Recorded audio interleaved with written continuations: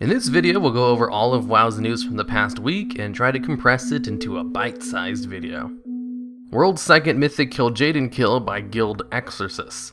Apparently, it took them 962 attempts, as opposed to Method's 600 plus attempts. That is a ton of wipes, considering that Method's 600 plus attempts was also higher than normal.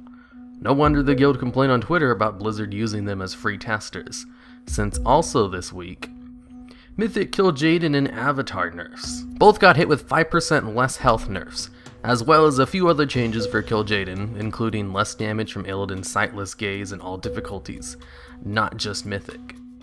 Method released their Mythic Kil'jaeden World First Kill video, link in the video description.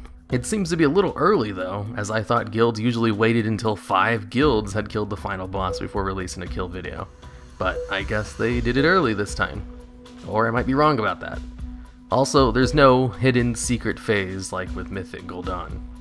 The new dungeon, the Seat of the Triumvirate, I'm pretty sure I'm not saying that right, was released on the PTR recently. What's interesting about this Argus dungeon is that it's almost entirely void base, which is odd since it takes place on the Legion's homeworld. You'd expect nothing but more fell dungeons. More information on the Netherlight Crucible tiers was released. From what I can tell, it seems that you can upgrade the relics on your artifact weapon to give them special bonus abilities, in addition to their normal ones, on top of increasing their item level by 5.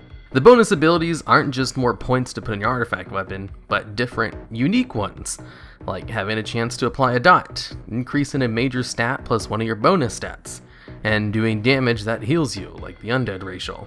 The actual details for how all this works is still in the testing stages.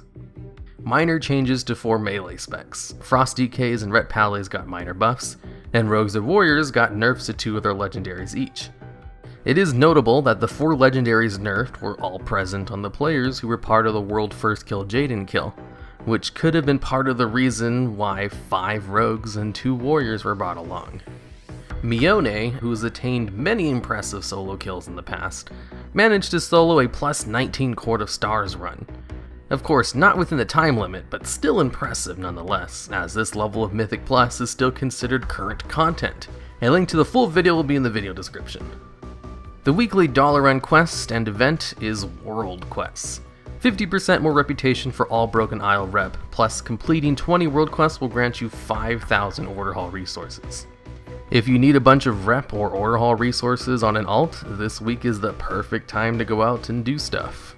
The PvP Brawl for this week is the Winter Arathi Basin again. I think this is the first repeat Brawl since PvP Brawls were introduced. AB is probably one of the most balanced battlegrounds in the game, so it's a great brawl to participate in if you're not usually into these kinds of things. Just make sure to accept the quest from your adventure guide for the artifact power, a loot box, and some marks of honor for a win.